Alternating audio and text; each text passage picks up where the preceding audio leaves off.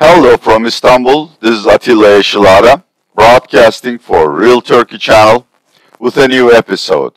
Today, I am going to try to make sense of Turkey's new medium-term economic program.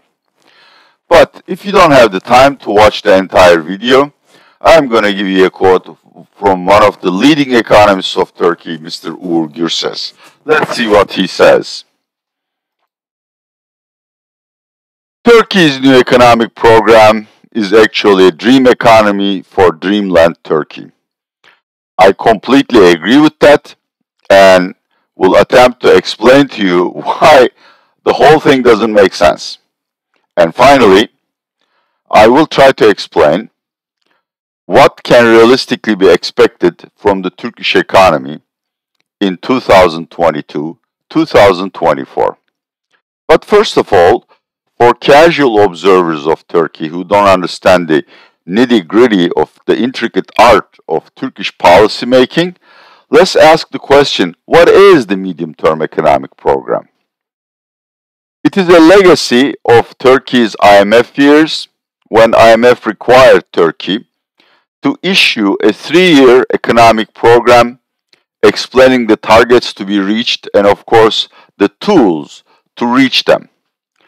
Since then, that tradition has been maintained, so the medium-term economic program has become the most important policy paper of the Turkish government.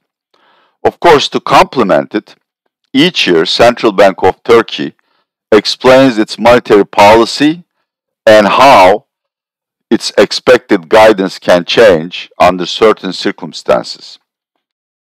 What is really important to understand is that the medium-term economic program is not a wish list. It's not optional. It's a policy commitment by the government to its citizens and to all the stakeholders, including international lenders, companies that do business in Turkey,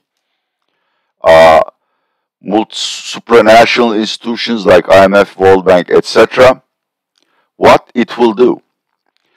Why has IMF required Turkey to issue 3-year programs? Because one of the most important things in economics is foreseeability. I don't think that that word exists in the Oxford Dictionary or Webster's Dictionary, but you know what I'm talking about. The government may not reach its targets completely, but at least it is committed to using the tools at its disposal to make progress towards those goals. Of course, you know, the world is full of uncertainties and black swans, hence you can expect deviations from the program, but there has to be a solid core of policy and implementation for the investors, business sector, citizens to understand what the government intends to do. If people know, they'll make their plans accordingly. So in my view, the medium-term economic program is the most important policy document in Turkish politics. What has been the past experience with these medium-term economic programs? Well, you know, they're thrown in a trash bin at the moment they are published in the official gazette, and the situation has gotten worse since former economist Ali Babacan has been expelled from the cabinet and the party by President Mr. Erdogan. Ali Babacan and Mehmet Şimşek were the most knowledgeable in terms of economics members of the cabinet, and when they were in office, they tried to guide Erdogan in the right direction. They weren't always successful, but whatever we have today in terms of fiscal discipline, treasury policy, incomes policy, we owe to the legacy of Ali Babacan and Mehmet Şimşek. Unfortunately, in 2018, Turkey switched from the parliamentary to the presidential system, which essentially grants the authority to do anything with economic policy or anything else he wishes for that matter to Mr. Erdogan. For instance, cabinet ministers are no longer members of the parliament, and they are actually officials or employees reporting to the president. Obviously, this system has a main side effect, which is that there is really no predictability. In economics terms, it is an utterly discretionary economic policy.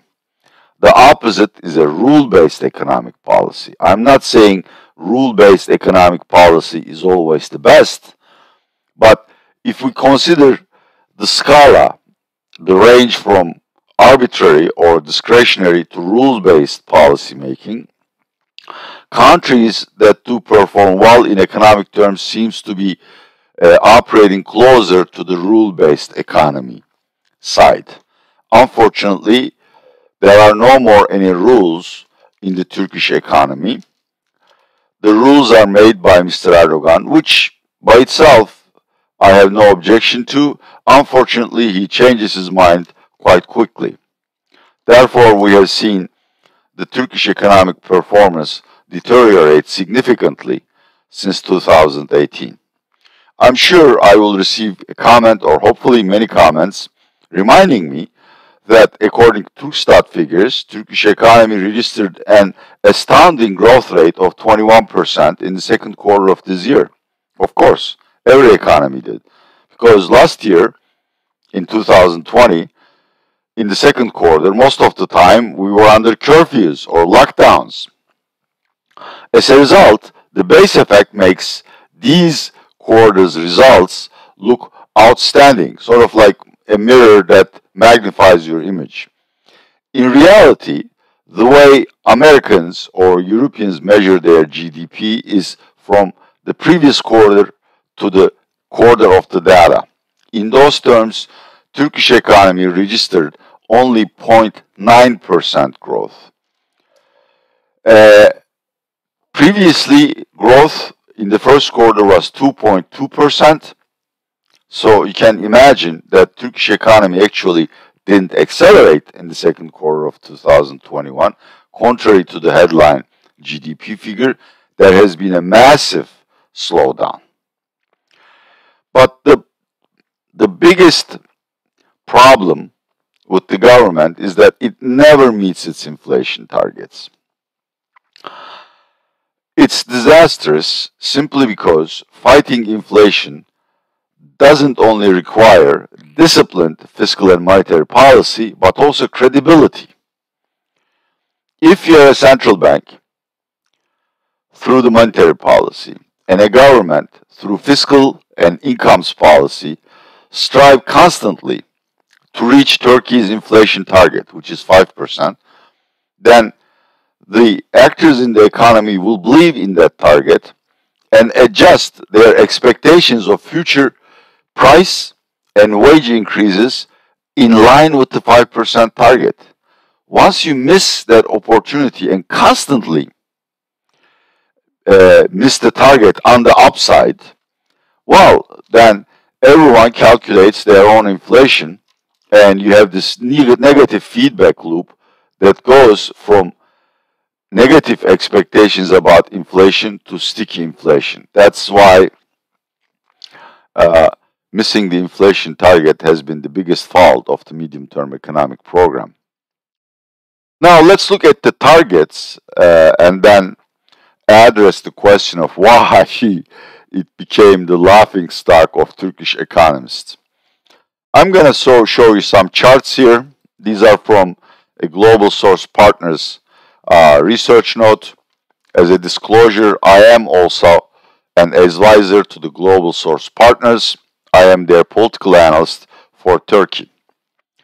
I'm not going to go through the whole list, but to understand the inconsistencies, we need to read some of the parameters. For instance, in the duration of the medium-term economic program, the government expects GDP to grow 5%, 5.5%, 5.5%, and 5.5% respectively.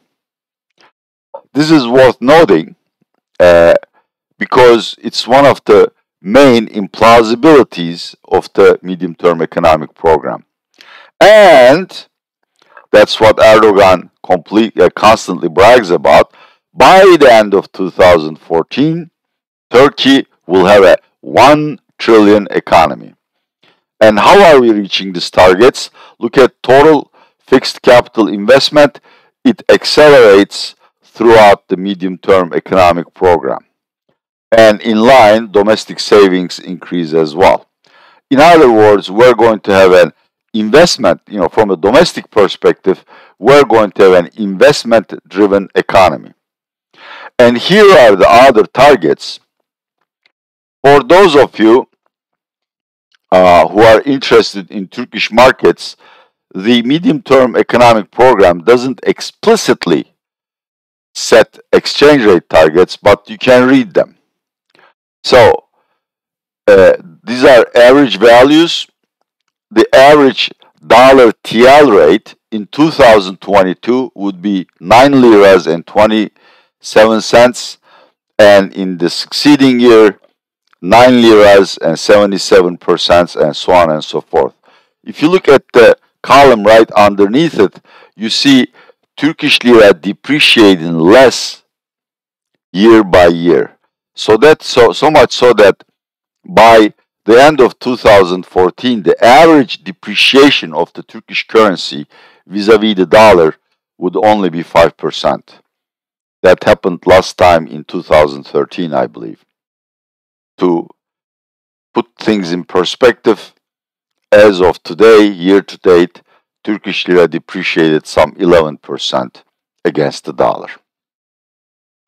Now, here's a quote from a Bloomberg article, which I should have referenced with a link. I apologize to Bloomberg, and please don't sue me, which gives you a better idea of main targets. Let's read it. The medium-term forecast foresees inflation slowing to 9.8% in 2022 and 8% in 2023. 2023, yeah. Note that these targets are higher than central bank's own targets. One wonders whether they operate in the same country. Also, to make a comparison, as of August, Turkey's CPI inflation was roughly 19%. So the first question that we need to understand is, how do you go from 19% to 9.8%, so a 50% reduction in inflation, while you achieve 5% growth in the interim? And at the same time, again, reading from the Bloomberg article, current account deficit to GDP ratio will be 2.6% in 2021 and 2.2% in 2022. Well, believe you me, that would be a miracle, simply because Turkey's long run, that is optimal GDP growth rate, is estimated at around 3 to 3.5% GDP. What is the import of the optimal GDP growth rate? If a country exceeds that growth rate, then it starts developing problems. These problems are usually higher current account deficits and higher inflation figures. So, when we go back to the medium-term economic program, you see the major inconsistency. The AKP government is betting on significantly higher growth rate than the optimal rate through 2022 to 2024, while the current account deficits shrink and the inflation slows substantially from 19% to 8% in 2023. Is that possible? Yes, it is possible, of course. This is why God has invented structural reforms. Essentially, You have to readjust the settings of the economy so that it can grow faster and at the same time, as side effects, produce less inflation and current account deficit. Does the new medium-term economic program describe the tools to make these structural reforms or to achieve these rather inconsistent targets? Well, there are a couple of pages there, but there is really no description of what will be done. And more importantly, it's really copy-paste from previous medium-term economic programs. The whole thing is a 36-page document, and anyone who reads it will immediately realize that the Erdogan government has no intention to engage in serious structural reforms. It's just that, they're just throwing it out there. Am I alone in my thinking? Well, let's look at some expert sources. The first is Mr. Uğur Gürses, who also honored our cover. He is one of the leading independent economists of Turkey, independent in the sense that he is neither pro nor anti-government, extremely honest in his opinions, and has held high positions in the central bank. Again, he basically puts what I've just said in more formal terms.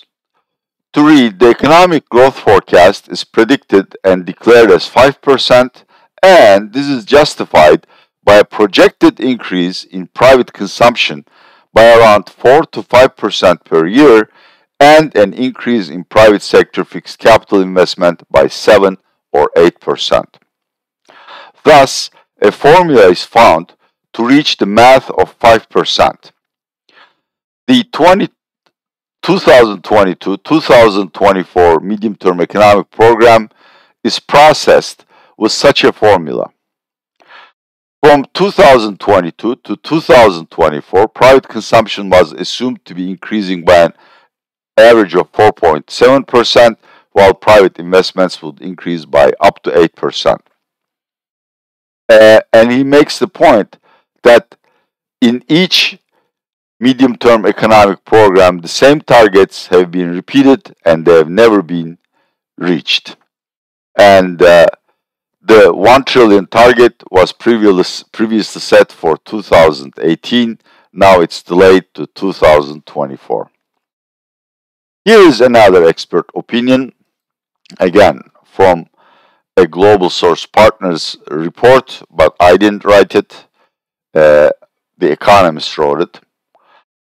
With budget deficit hovering around 3.5% GDP this year and next year and shrinking modestly to under 3% by the end of the program period, private sector is expected to run a surplus in its financial or savings investment balances. As private savings increase gradually, that is, the economy somehow manages to achieve 5.5% growth, this cannot happen unless there is a large positive productivity shock. But that's a pipe dream in the light of the track record of past 15 years, during which average total factor productivity growth was nil. And given the massive institutional erosion that the country has experienced.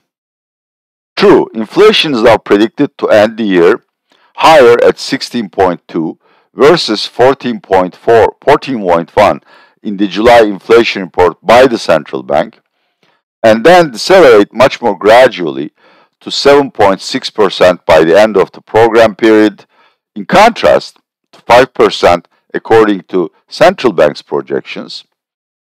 But this tolerance for slightly higher inflation and a looser monetary policy stance is not sufficient to explain how Turkey will manage to grow over 5% and contain the current account deficit at the same time.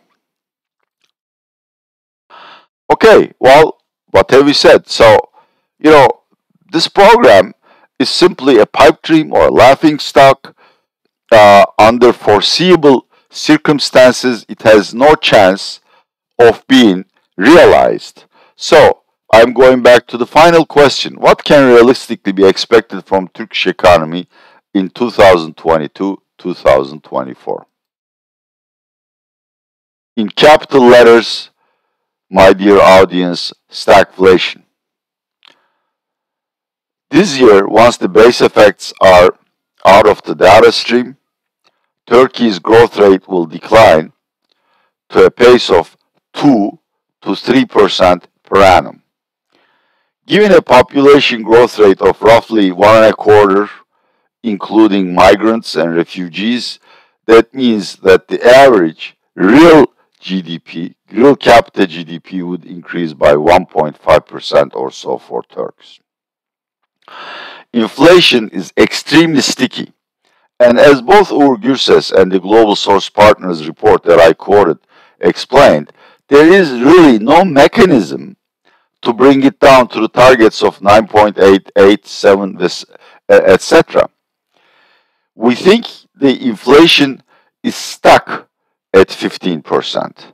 Right there, you have stagflation. You have an economy that grows 2, at most 3% per year, but produces at least 15% inflation. That is the dynamic definition of stagflation. And of course, if you have 15% inflation, but a currency depreciation rate of, let's show it again, look at the bottom of the table. So inflation stays at 15% on average through 2022 to 2024, but Turkish lira actually gains value in real terms. Against the dollar, it only depreciates, okay, just a second, 11.7%, and then suddenly 5.5, 5.4%, and 5%.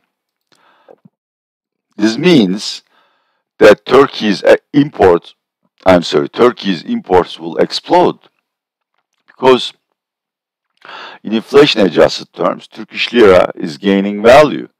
So people would prefer luxury consumption goods over Turkish domestic production.